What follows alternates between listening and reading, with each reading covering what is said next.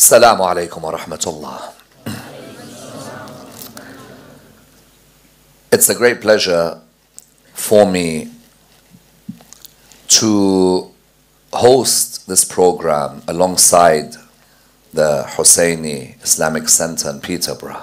As the head of the Prophet Muhammad Sallallahu Alaihi Wasallam Institute for Islamic Studies, the aim of the institute was for us to have rigorous academic discussion and research. Those of you who have attended my courses at the institute online would have seen that we're trying to offer as much insight into the history and the sciences of the religion of Islam, both from the perspective of Muslims and non-Muslims. As you know, Islam as a religion has been thoroughly examined in the Muslim and the non-Muslim world. Some of the best works on the religion of Islam have been written by non-Muslim academics. In my own lifetime, when I've come to research certain subjects, there are scholars of history or theology or law that I have benefited a great deal from. If I look, for example, while I was at Exeter, the late Professor C.E. Bosworth was my supervisor. And Bosworth is a giant, and Father Clohessy has quoted him in the book. Likewise, Professor Robert Gleave at Exeter as well, who's a giant when it comes to Islamic law. Also, people like Eaton Kohlberg, Wilfred Madlung, Fred Donner, Patricia Kroner. We may not necessarily all agree on the same conclusions, but it's wonderful when you read the works of academics who may not be Muslim, but may examine the life of the Prophet, peace be upon him, and his family in a way which opens your eyes. And that's why, for us at the Prophet Muhammad Institute, it's a great pleasure on this night to welcome Father Christopher Clohessy. Father Christopher Clohessy and myself, we go back a long way, literally and metaphorically.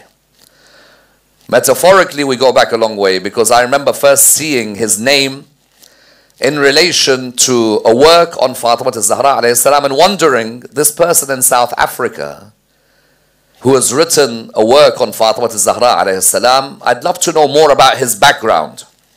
And then the way the Lord works in mysterious ways, not only did I get to know more about his background, but we ended up being close friends who've come together to learn from each other, both in the UK and in Rome. So in the UK, in my time while I was the resident scholar at the Shīʿī Islamic Center, we invited Father Christopher Clohessy to discuss his book on Lady Zaynab alayhi salam. So if you imagine, he had written on Fāṭima az-Zahra alayhi salam, and then he wrote on Sayyidah Zaynab alayhi salam. And then he invited me to come and speak at the Pontifical Institute in Rome. And there I had a couple of presentations. One was on Imam Ali alayhi salam and human rights. And the other one, if I remember rightly, was the development of the houses of Najaf and Qom. And both of those discussions were very fruitful. It was great to go to the library as well, where I felt like all of a sudden I was in Najaf and Qom, because that's when I realized how he gets all those sources to write these books. I remember seeing Ayatollah al-Khou'i's works and Allama al-Majlisi's works and Sheikh al-Kulaini and Sheikh al-Saduq.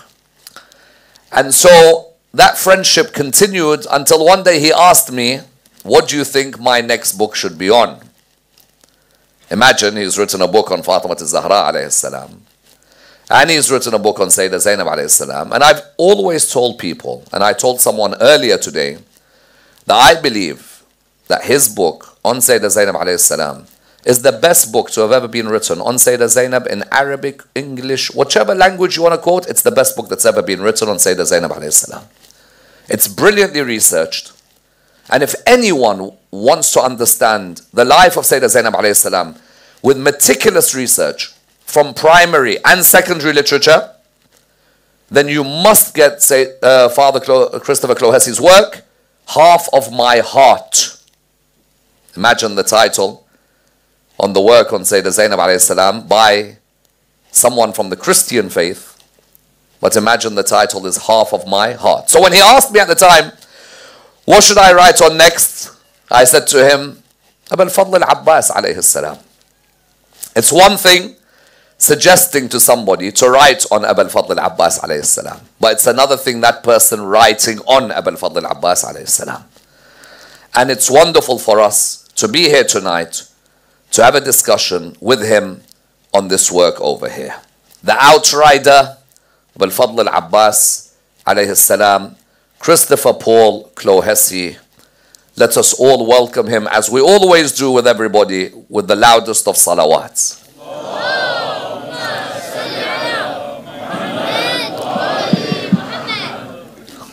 You, of course, are one of the few people who, when they hear a salawat, knows exactly what it means. And the first question that everybody asks me in relation to you, and I'm going to act as the wasila to make sure that it reaches you, is what got you interested in writing on Shi'ism, generally? Well, generally speaking, I began my Islamic studies in Cairo and then in Rome, and we had a very short course on Shīʿī Islam. It was one of many courses. There was one on fiqh and one on tafsir, and then Shīʿī Islam was one of the courses. And I remember hearing about the Battle of Karbala and thinking, I'm going to spend the rest of my life studying this battle and the lives of the people who were involved, either physically involved, such as Abu Fadl al-Abbas, al-Hussein, but also remotely involved, like Lady Fāṭima, watching from eternity. And so I decided to write my doctorate on Lady Fāṭima, because one of the things that struck me was that she is greatly loved in the Islamic community, specifically the Shīʿī community. There weren't any books about her. There were a few books in Farsi and some texts in Arabic.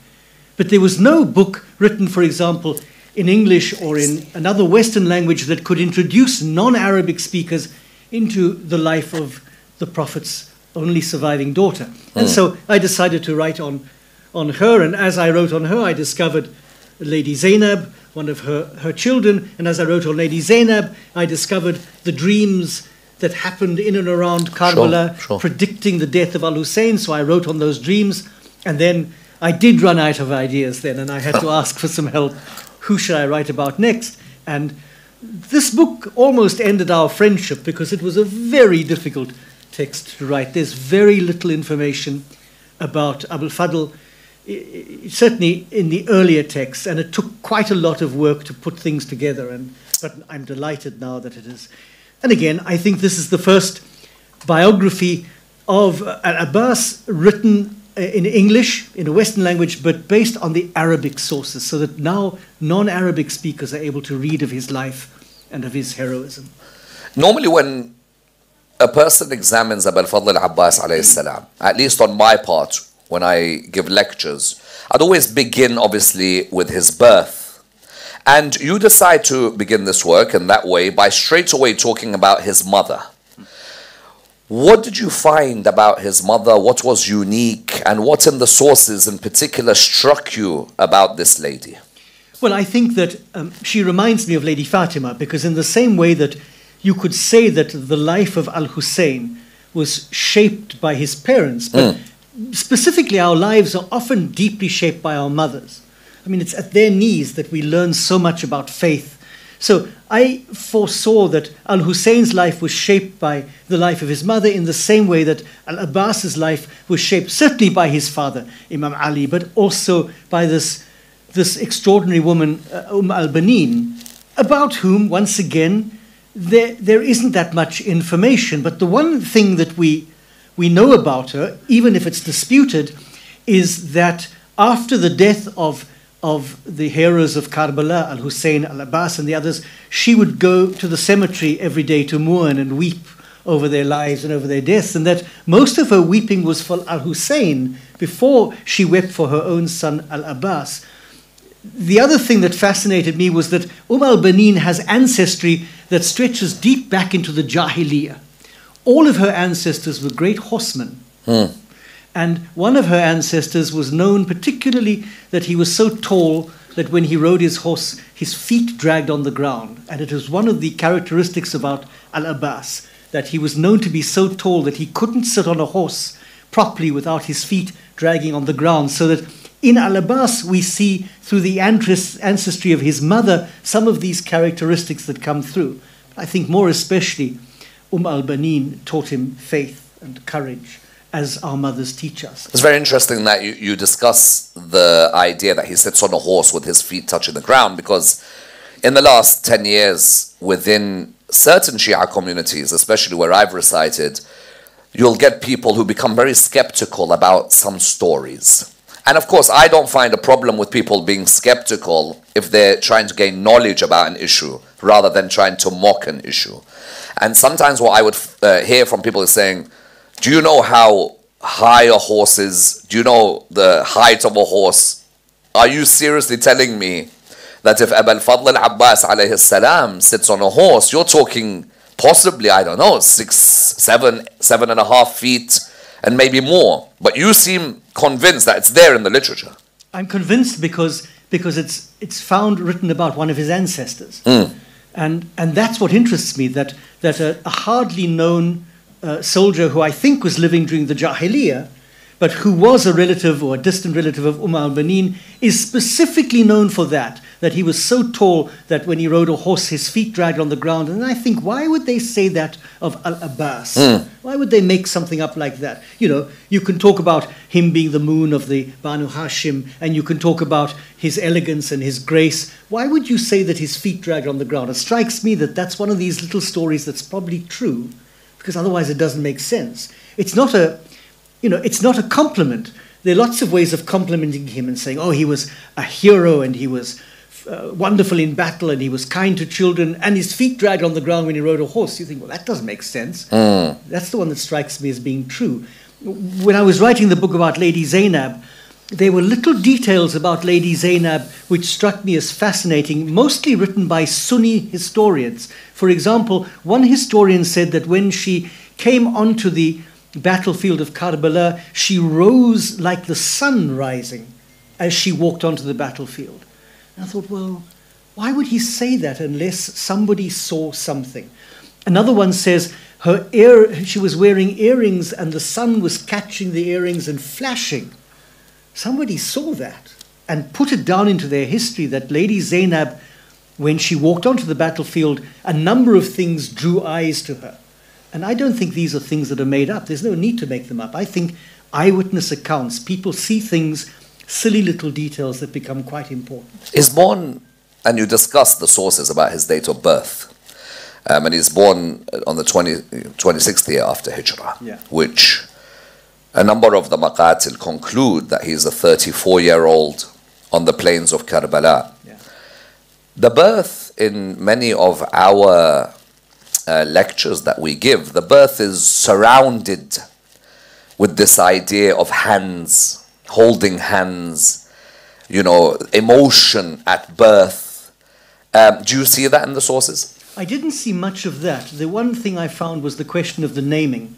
Yes. As with Lady Zaynab, so also with Al-Abbas, there's a putting off of who's going to name him. Yes. And nobody wants to take responsibility, and finally they're leaving it for others, more important people, and finally his father names him with this very curious name that has to do with being ferocious in battle, unsmiling. That's what Al-Abbas means, that he's the unsmiling one when he faces his enemy, and ferocious like a lion who's not afraid of its prey.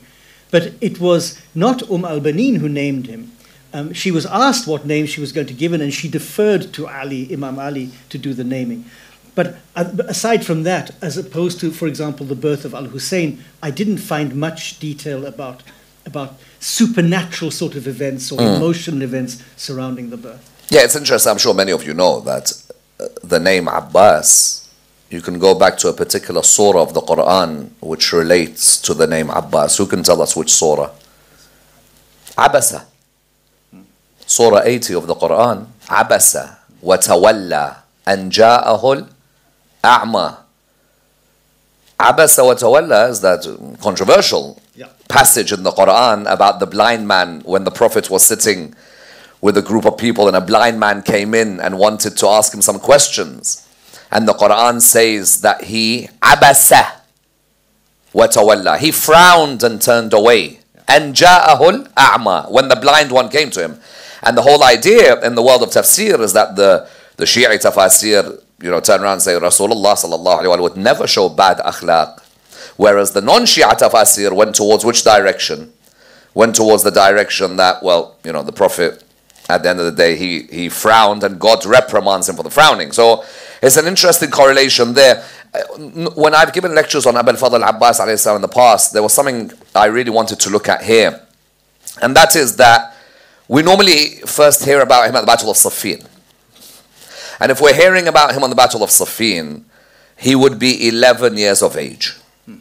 All of you may have heard the story that his father tells him to come out onto the battlefield, to emerge and so on. You discuss it. There's a back and forth about whether it's him or not. What's your conclusion? And don't worry, no one's going to crucify you.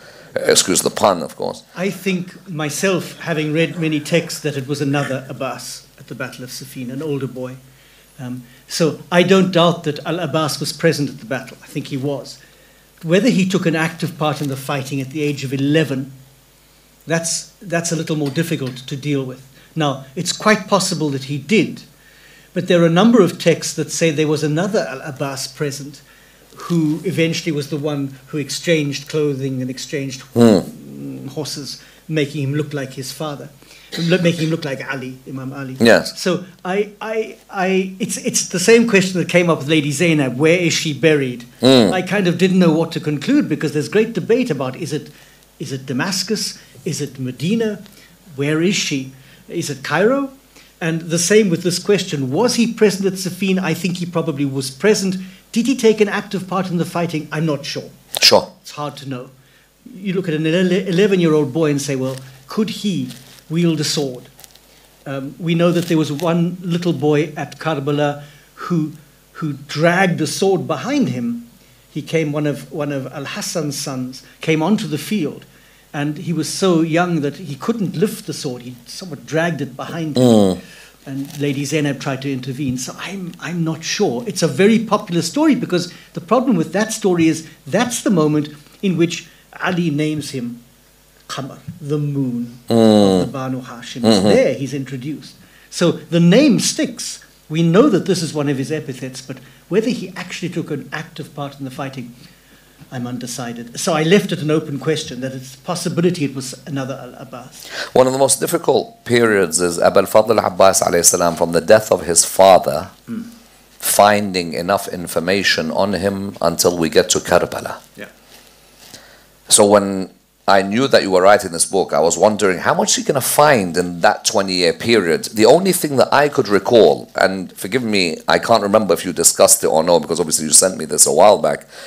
The only thing I could recall was Imam al-Hassan's last moments, and there's this interaction that takes place between Abbas and Marwan and the wife of the Prophet. Do you discuss that moment? I don't, no. No. This is very interesting because Marwan comes up in the book as a very intriguing character. Because apparently he goes and weeps when he hears al-Banin weeping. And the question is, did he really? And there's at least one Shīʿī scholar, Abdul Razak, yes, who just dismisses this. He says she was long dead before the Battle of Karbala. So no, that wasn't an issue that came up. I imagine that he lived with his brother Al-Hassan until his death, and then with Al-Hussein, and finally died with him at Karbala. But to find any other information, there was a question of whether he was involved with the vengeance for the death of Ali.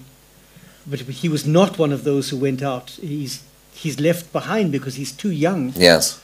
So that again draws questions about Siffin. Yes. If at the murder of Ali, when some of them go out to get vengeance, he's pushed to the side because he's too young, and maybe he was too young also to be actually fighting at Siffin. But it is a very different, as with Lady Zaynab, there's a period where we just know very little. I suppose with the Siffin Karbala dialogue, in Karbala the opposition clearly know he has a presence. Yes. My only question mark is, if there was no Siffin interaction, where do they gain this idea that this person has a huge presence in this battle? Because he's always, you depict how he's always with his brother, and they come out together on a number of occasions. Why do you think the opposition is very concerned about his presence? You discussed this relation between him, his mother, and Shimr. Yeah. And on the night of Ashura, day of Ashura, come join us, you're my relative. There's something about him that seemingly is missing from the sources about why they are adamant that you need to get rid of him. What do you think that could have been? I think there are three reasons. I Sure. think firstly is that the reason the book is called the Outrider. The Outrider is one who is sent on all these missions. So there are a number of events that happen before the actual battle involving Al-Abbas. He gets sent to fetch water. According to the earliest Shīʿī text, which I think is Abu Mikhnaf. Yes. My Iranian friends disagree with me, but I think Abu Mikhnaf was a Shia. He writes the first great Maqtal. In his Maqtal, Al-Abbas does not go on the day of Ashura to fetch water. He goes the day before. Nonetheless, he goes to fetch water. He goes to negotiate with the enemy to find out what they're doing. He goes a second time to the enemy to ask them for time, and they give him time, which means he was a skilled negotiator. He is then given the standard and becomes the standard bearer. I think he would have been a noticeable figure in that battle. He had a presence about him, and if he was a big man, even more so, but he is quite clearly the negotiator, the diplomat, the standard bearer. He's also always the one who speaks first. He speaks on behalf of his brothers. So when Shimr, and there are two offers of amnesty, in both offers of amnesty, it's Al-Abbas who says, we reject your offer, take it back, we're not interested. So he's also seen to be a spokesperson. And then he is the last man standing, in theory, before the death of Al-Hussein. In fact, there was another survivor who revived after the death of Al-Hussein and was killed immediately. And his name is in the book. He was injured and revived, and Al-Hussein was dead. But in theory, Al-Abbas is the last man standing. And it seems to me that together they're trying to reach the watering place. So he's highly noticeable. Whether or not there was a Siffin relation, I'm not sure. There might well have been. But I think that the tasks and the words that he spoke on the day of battle and the days preceding it were enough to make him noticed. I gave a lecture once where I believe that Imam Zayn al-Abidin alayhi salam fought a couple of days before Ashura, and that I believe he was injured in a skirmish. And so when people say Imam Zayn al-Abidin was ill, to me it was he was injured. There were skirmishes. Skirmishes. This is the point that I want to come to. In the lead up to the 10th of Muharram, there were skirmishes clearly taking place. Karbala was not just Ashura day. Absolutely. 7th, 8th, 9th, they were fighting. What do you find is happening here? Well, one of the great skirmishes, the skirmish that's important for me revolves the question of water. Yes. So you have this first very early Shīʿī text, Abu Mikhnaf, which doesn't exist anymore. It's gone. But we have it in fragments in the Sunni historians. So much of the information about Al-Abbas comes from the Sunni scholars because they tell his story at Karbala. Around the 9th of the month of Muharram, it seems to me that Al-Abbas was sent by his brother with a group to fetch water. In that moment, he wasn't the leader of the group. There was another man who was the leader of the group. But they went together, and there was a serious skirmish, but they brought water back. So I imagine that there was more than one attempt to get water. If the water was cut off on the 3rd or on the 7th, whichever date you go for, they wouldn't have gone once for water. There would have been regular attempts to get to the Euphrates. And I think myself that Al-Abbas went more than once. And on at least one occasion he brought water back, and at least one occasion he was killed doing exactly the same thing. I don't think he went only once. And that for me ties up the maqatil, that you have the Shīʿī maqatil where he fetches water and fights off the enemy on the day of Ashura and dies. But you have a very early Shīʿī text which says, no, he fetched water on the 9th already and was involved in fighting. I can well believe that Zayn al-Abidin could have been part of that group and been injured. And he's got 3 brothers with him in Karbala. Those brothers hardly get a mention. You discuss them. Yeah, because there's some Shīʿī texts that suggest they went with him to get water and were killed doing so. But that doesn't seem to be correct to me. I think that they went forward and were killed at his invitation towards the end of the battle. When he saw how many had been killed, Abbas turns to his 3 brothers and invites them, because they are childless, all of them, to go forward. He becomes their heir, and then he himself goes forward, and his son becomes his heir, his surviving son. So I spoke a little about the 3 brothers. I think they deserve a mention. Yes. They were all martyrs. Yes. And quite clearly listened to their brother. So again, you have this image of a man who's got a powerful presence, that his brothers accept that he invites them to go and be killed, and they go one by one and are killed. And then he follows them eventually. The scene by the Furat,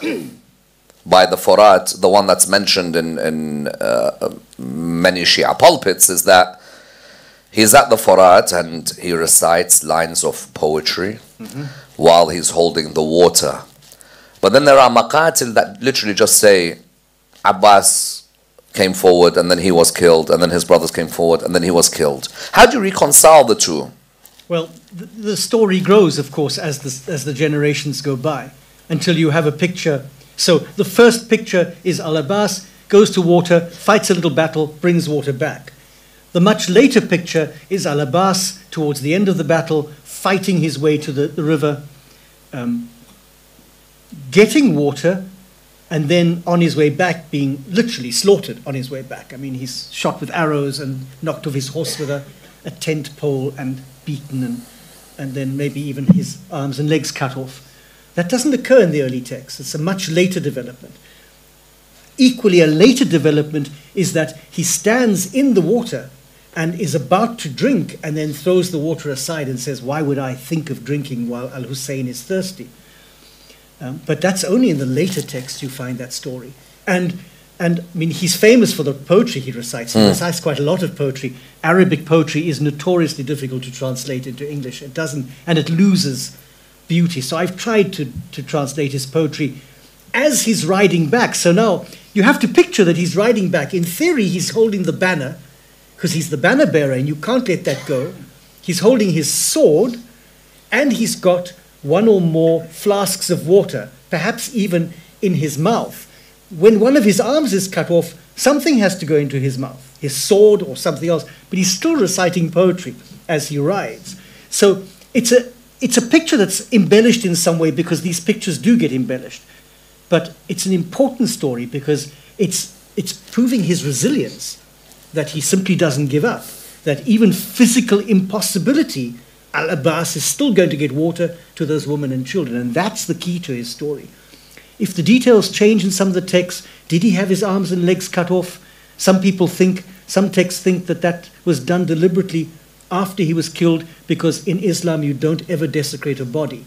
And it was the enemy soldiers, the soldiers of Yazid, showing how un-Islamic they were anyway. Others say that his arms and legs weren't cut off, but he was killed, felled with a tent pole. So we've lost the details. It's very difficult to reconstruct the exact story. But I think that you get an amalgam, you get a whole lot of pictures, you put them together, you come to a conclusion, and the point for me is that Al-Abbas is the antidote to ego. That's what he is. He's completely selfless. That this resilience, that even arrows are not going to stop him getting water to women and children. Women and children, you know, he cares about the children and the women. That's an extraordinary thing in our society today. So in the midst of complete selfishness and people absorbed with themselves, there you have this figure of Al-Abbas, who's got no self. In fact, I said in the book, he's difficult to write about because he spends his life hiding behind Al-Hussein. A wonderful line. He doesn't want to be seen. He wants Al-Hussein to be seen. So he speaks when he has to, but otherwise he's this silent presence, doing what he's told to do. And you know, the moon behind the clouds, in a sense. It's a great picture. It's a beautiful line, Father, beautiful line. Even one of my favorite hadiths describing Abu al-Fadl al-Abbas alayhi salam was Imam Zayn al-Abidin's portrayal of his uncle in Karbala. So he says, Rahimallah Ammi al-Abbas, which, by the way, I remember people used to translate as, may Allah have mercy. I translated it differently. Yeah. I said, Allah has already placed mercy. On my uncle. Yeah, not may Allah. Rahim Allah can be may, or Allah has already placed mercy on my uncle. Rahim Allah Ammi al-Abbas. فَلَقَدْ آثَرَ وَفَدَى وَوَاسَى أَخَاهُ بِنَفْسِهِ. He sacrificed everything altruistically. He selflessly gave everything away. فَأَعْطَاهُ اللَّهُ جَنَاحَيْنِ عِوَضَ يَدَيْهِ. Allah gave him wings. This was my proof, by the way, for the cut arms. Yeah, yeah. This hadith. Because if you go directly, technically, to the literature on the early, it doesn't say right and left arm. What proved to me right and left arm was Allah gave him wings in heaven to replace the arms that he had lost, like his uncle Ja'far bin Abu Talib lost his arms. As you know, Ja'far al-Tayyar lost his arms in the Battle of Mu'tah. But the line after that, which I'm sure you're going to complete, I want you to try and explain that line to me about the position that he occupies because of that. What is the line? So Zayn al-Abidin ends this hadith, which comes, I think, through Sheikh Saduq, comes down through him. He ends it by saying that his uncle Al-Abbas has a station, I think he uses the word station, in paradise, of which all the martyrs will be jealous on the day of resurrection. Allahu Akbar. I think it's almost the only hadith about Al-Abbas. There are no hadith about Al-Abbas. And it comes from an eyewitness, Zayn al-Abidin, down to Sheikh Saduq, who is a reliable. Yeah. And it's this idea of that number one, he's at least equal in value with his uncle Ja'far, who also dies selflessly in battle in very similar circumstances, losing his arms as he rides through the enemy. And it was mentioned a lot in Karbala. Yeah, this is it. There's this constant reminder of him. A constant reminder, and that, but even that, he's higher than him because he's got a place that all the martyrs will envy on the day of Yawm al-Qiyamah. One part I found, and then inshallah we'll open the floor for everybody to ask questions. I know it's a great feeling when you can ask Father Clohessy questions, especially coming from a perspective outside of the religion, but a perspective that loves these personalities. I found interesting that Mukhtar al-Thaqafi was, in your last chapter, you discussed the shrine of Abu al-Fadl Abbas. So Abu al-Fadl Abbas alayhi salam dies by the Furat, and he's left there. And afterwards, there's the shrine that's built by Mukhtar al-Thaqafi, but then destroyed, as you say yourself, for some unknown reason by Harun al-Rashid. Of all people. Who, I couldn't understand why Harun al-Rashid would be so interested in putting energy on that. How do you look at the sources for his grave, burial, and so on? Well, I mean, even people like Sheikh al-Mufid tell us that he lies where he's buried where he lies. So we know that, I mean, it's clear in the sources. What fascinates me is the rise and fall of his tomb, because it's destroyed more than once. Yes. And it's constantly having to be refurbished. And from generation to generation, you either have people who are refurbishing it and decorating it, or you have people who are doing everything they can to limit it. And finally, you have what you have today, the tomb that you have today. And I end the book by saying, the lower part is flooded with water. And it's as though the Euphrates has come to Al-Abbas. Allah. After these centuries that he went to the Euphrates, the river has come back to him, so that at the bottom part of the tomb there's water flowing. But I never understood why a caliph like Rashid would destroy a tomb. Because in theory, he's one of the kind of learned thinking, but he has that hate, which certainly exists. But he had this hatred for the Ahlul Bayt, or for the family, and he destroys the tomb. On the tomb being destroyed a number of times, I remember reading Sayyid Mahdi Bahr al-Ulum, one of the erudite scholars. Many of you would have heard of him. There's stories about him meeting the 12th Imam and so on. He says, we were rebuilding the shrine of Abul Fadl, which highlights to you, just randomly again, rebuilding the shrine. It's been destroyed. He said, I came and spoke to the builders. And I said to them, how's the building going? And they said to me, it's very nice, but there's something we don't understand. And he's like, what? He said, you say Abul Fadl, when he sat on his horse, his feet used to touch the ground? So he says, yes. They said to him, we don't understand how that could be. And he's like, why? And they said to him, his grave is so small.